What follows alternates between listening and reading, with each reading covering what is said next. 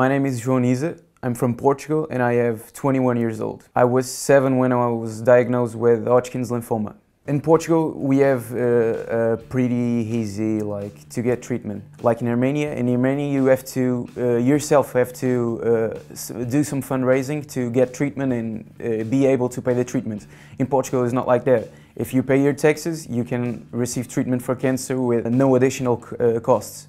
So yeah, my experience was, it's tough, the chemio, but in terms of receive the treatment, the accessibility, we don't have any kind of issue to receive treatment. The doctors should be more able to explain what we're gonna suffer during treatment. I think that's a big issue.